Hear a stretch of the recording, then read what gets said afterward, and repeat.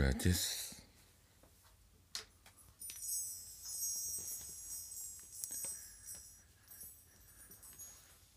猫の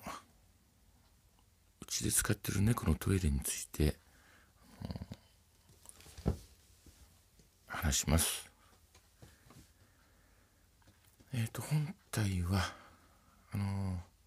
システムトイレで、顔のにゃんとも清潔トイレブラウンでオープン型です。いろいろ調べてみてシステムトイレがちょっといいかなと思って使っています。でオープン型にしたのは匂いがこもるっていう理由と、やっぱり片付けですね。でドーム型じゃなくてもうちは飛び散らないですね。で次ですね、砂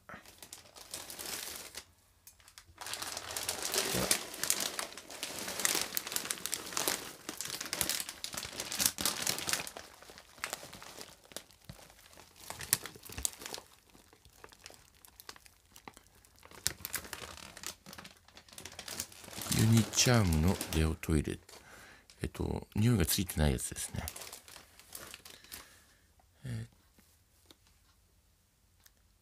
匂いちょっとついてるやつありますけど、猫って匂いに敏感じゃないですか、動物は。で匂いがついてれば糞尿の匂いとかちょっとごまかせるとかいうこともあるかもしれませんけど、一応それって人間の都合なんですよね。だから猫にとってはストレスかもしれないし、それで匂いのないものを選んでます。で下に引くシートですね。これもユニチャームの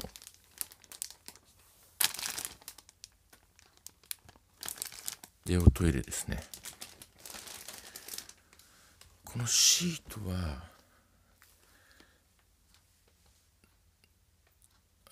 だいたい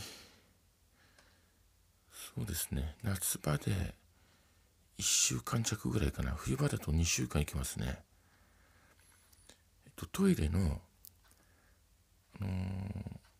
台の方は別に取ればいいんですけど、小の方は出入り口に手をついてやるもんで、多分これうちの猫だけじゃないんじゃないかなと思うんだけど、そうすると手前の方だけ濡れるんですね。で片方は半分はほとんど未使用みたいな状態になっちゃうんで、途中で見て向きを反対にします。でこのシートだとほとんど外に漏れることもありませんし、大体縁を掴んで反対側に回せば手が汚れることはないですね。で言い忘れましたけども、砂の方は大体1ヶ月ちょいぐらいかな。今40日ぐらいかな、持つかな。夏場は1ヶ月持たないんじゃないかな。でやっぱり自分で手で匂い嗅んで、もうある程度臭くなったら交換っていう感じで決めてますけど、この説明書には足すように書いてあるんだけど、なんか新しいものを汚いものにちょっと入れるの嫌なんで、相互入れ替えでやってますね、うちは。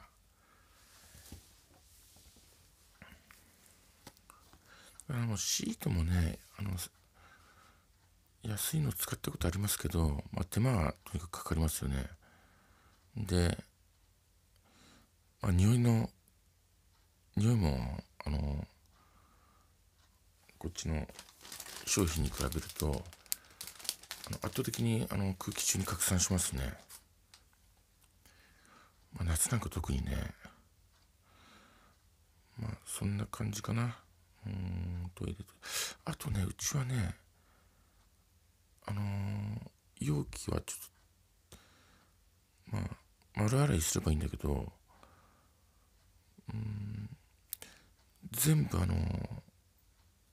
か動物が舐めてもいいような、なんつうの、消臭じゃなくて消臭抗菌のティッシュみたいなんじゃないですか、ウェイトティッシュみたいな、あれで全部拭いちゃいますね。下のトレイも全部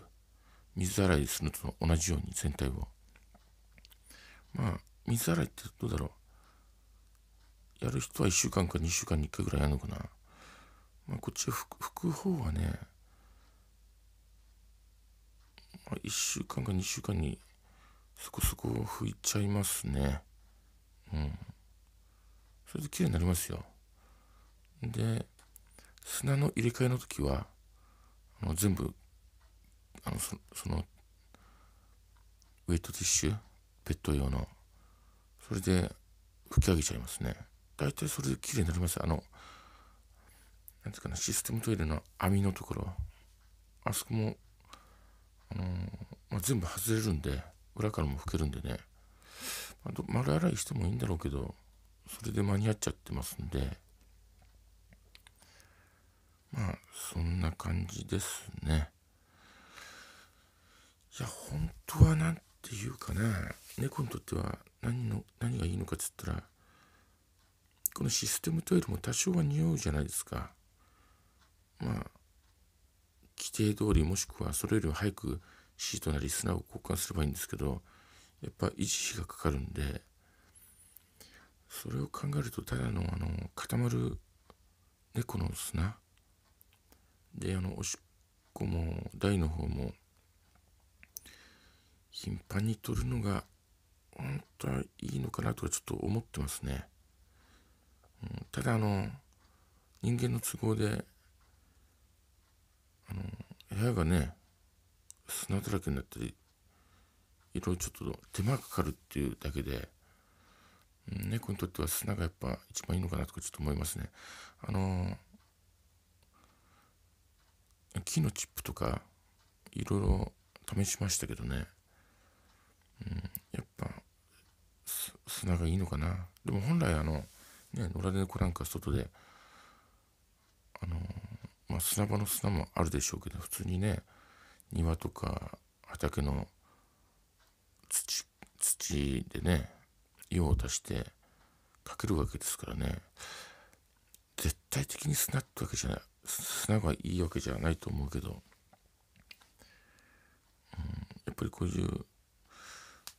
固形のちょっと、うちのもそうだけどシステムトイレ用の固形のちょっと大きな粒のやつは、本来は目の細かい方がいいんでしょうねとはちょっと思いますね。ほんと猫って砂に、何でもそうだけど、特にね用を出すとこの砂とか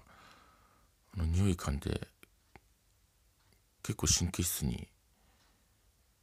探りますからね。そんな感じで猫のトイレの話でした。ありがとうございました。穴蔵でした。